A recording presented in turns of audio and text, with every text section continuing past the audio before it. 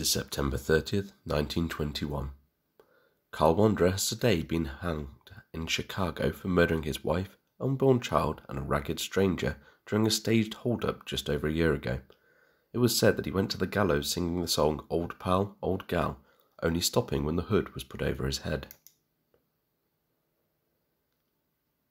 American arbitrator Roland Boyden ruled that Germany's obligations under the Treaty of Versailles required that reparations payments be made under the exchange rate that existed for the German mark and the Belgian and French francs that existed on November 11, 1918.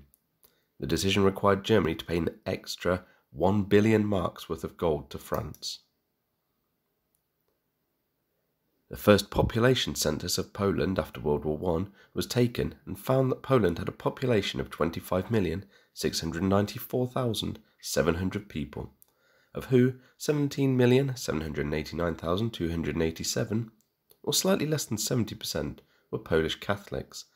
The remaining 30% were 3,898,428 Ruthenians, or otherwise known as Eastern Orthodox Poles, 2,048,878 Polish Jews, 1,035,693 Belarusians, and 769,392 ethnic Germans. The peace treaty between the United States and Germany was ratified by the German Reichstag by a voice vote after being approved earlier by the Reichsrat.